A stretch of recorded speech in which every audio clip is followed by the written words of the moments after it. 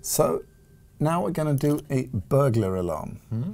And we are doing this alarm in order to understand a bit about what if statements are, because it's a thing that we use in programming quite a lot. Yeah. So, Niels, what is an if statement? So an if statement is a thing you use if you want to check if something is true or not. And then if it's true, a certain thing will happen in your program. If it's not true, something else will happen in your program. So in order to understand the if statements in this burglar alarm, we are going to use the light sensor on the Microbit, and it will sense a sort of threshold of how light or dark it is. And depending on that value, if it becomes light, we want the Microbit to send out an audio signal. Yeah, we want some sound, some noise coming out.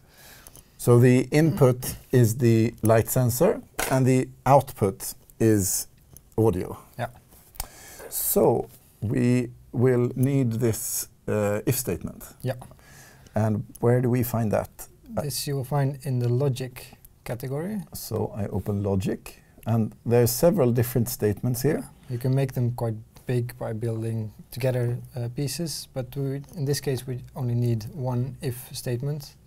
If it is light, we want sound. So now we have the if statement, but we want the sound part. So sound, or the light part. Yeah, let's start with the light. We want to understand the light coming in, and that is an input. So we go and look and find the light level here. So we'll take out the light level. And you can see when you have the light level selected as a block in your editor, you get a bit of a help text. And there it will show you that this light level gives you a 0 when it's fully dark and 255 when it's fully bright. So we would want to find a threshold, a level somewhere on that spectrum which would know if it's light or if it's dark. Yeah. And it can be a bit tricky to find the sort of right number there. Yeah, but it's basically you just upload your program, try it out, see if it works, and change the value to something that fits you. So we want to know if the light level is larger than a certain value. Than a certain value. So here we choose larger than or greater than. And we put the light level in. Yeah. And we need to set this, we need to set this value. And what should we set it on? Somewhere between 0 and 255. Yeah. So 100 perhaps? Yeah, we can start with 100.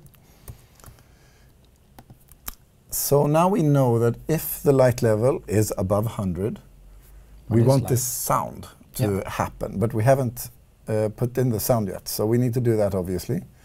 So we go to music category. And inside of the music category, there's also several different things. But in this case, we will use the play tone C for 1 beat. And there we have the beat. Yeah, but it's only very short. We only hear it once. And that's because when this program runs, it checks if it's bright, then it plays the sound, and then the program ends. So we want our Microbit to check all the time whether or not it's bright. So we'll insert the forever loop. Exactly. And put it around. So now we see in the simulator that the light level is over 100, and now that it's below 100, the sound stops. Yeah. And in this, I see that the picture changed here as well on the sensor. As soon as you drag in the music part, the play tone block, the simulator picture changes to show you how you can connect a headphone cable to your Microbit to get the audio out of it. So up to the left here, we have already explored the light sensor and regulating that. And now we see this 3.5 millimeter headphone jack. So let's transfer the code to the Microbit and plug things in. Yeah. So I'll download the code. And we connect the USB cable. Yeah. And I'll open the Finder. And there we have the code. So I'll upload the code. And then we look on the back side and we see that the light is blinking, meaning that the file is being transferred. There we go. There we go. So now we're going to take these crocodile clamps. Yeah, because we can see the guide here in the code, the microbit.com editor.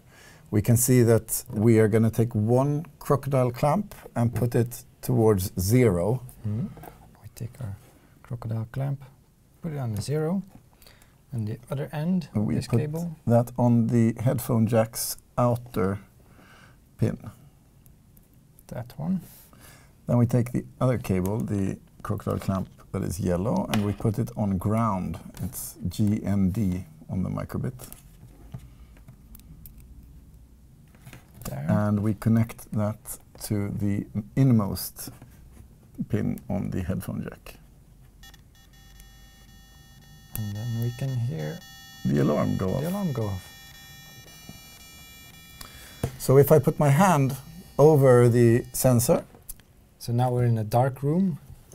And when I open the room and light comes in, the alarm goes off. Yeah. So in this way, we have made our own small burglar alarm, and we've understood a bit about how if statements work.